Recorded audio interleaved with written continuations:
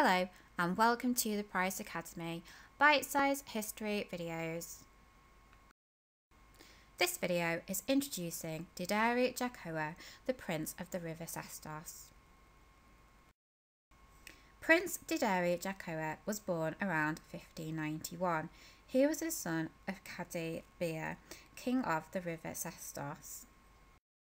The river meets the Atlantic at the modern-day town of River Cestos in Liberia, in between the states now known as Sierra Leone and the Ivory Coast. The small village where Habib and his family lived was surrounded by palm and banana trees, situated just a few miles up the River Cestos. Dederi's mother would have been one of his father's many wives. As he was growing up, Dederi wore a cap to signify his princely status. He ate the typical children's porridge made of boiled yams, learnt how to navigate a canoe and catch fish. King Habib and his father before him were well accustomed to trading with Europeans. It was the Portuguese who gave the river the name we know it by in 1461. Portuguese explorers called it Cestos, as this is the Portuguese word for basket. Peppers were sold called grains of paradise, which was a member of the ginger family and commonly used in Europe. In England, it was thought to revive stale wine and ale and have medicinal properties. The people of River Cestos began a regular trade with the Portuguese in pepper, ivory and slaves. It did not take long for the Cestos merchants to realise the value of their goods to the strangers, and they quickly raised their prices. By 1530, the French and English traders were beginning to frequent the coast. The people of River Cestos met their first Englishmen when John Hawkins' father, William, made a series of voyages to Brazil via Guinea in the 1530s. In 1534, John Locke spent a week at the River Cestos and brought back a ton of pepper and ivory tufts as big as a man's thigh above the knee, and the head of an elephant which went on display to the public. Further voyages to West Africa were undertaken, and Elizabeth I granted the Guinea Company exclusive rights to trade with West Africa for 10 years in 1588. By 1650, there had been 150 voyages to Guinea, only beaten by the Dutch, who had sent 200 ships between 1599 and 1608. At around the time Dederi was born, a merchant named John Davies began trading to Africa from London. He was a haberdasher specialising in hats, buttons and ribbons.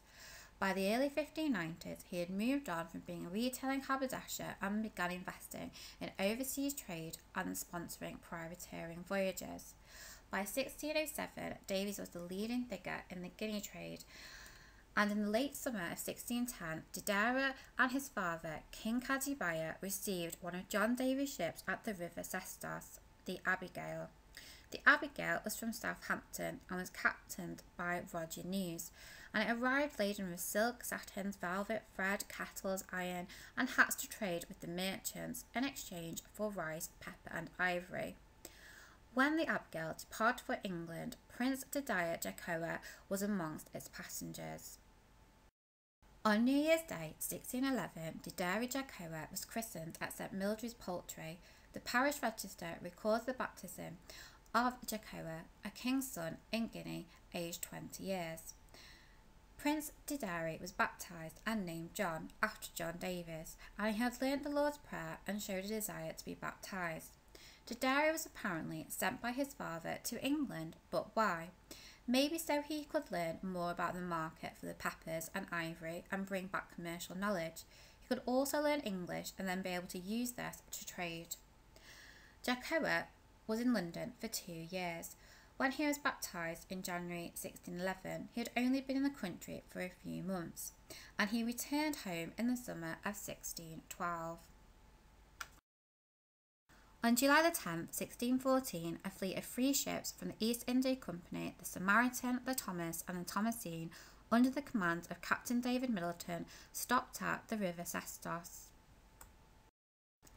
They met John Davies, who spoke very good English and had been in England for 2 years, who was perceived as the king's son of the place. He invited Captain Middleton to his father's court and showed him their stores of ivory. King Habib and his son made great promises of trade if Middleton would stay there with his ships, but he decided to sail on the next day. Englishmen continued to visit River Cestos after 1640, and a factory and trading post was set up but abandoned by 1667. Dederi only spent a few months on English ships and 2 years in England in total, but he is a very interesting Black Tudor. Don't forget, if you enjoyed this video, to like it and subscribe to my channel, or follow me at Twitter at LittleMissHistory81, at TanyaAlex38, or at Facebook at facebook.com/TanyaAlex38.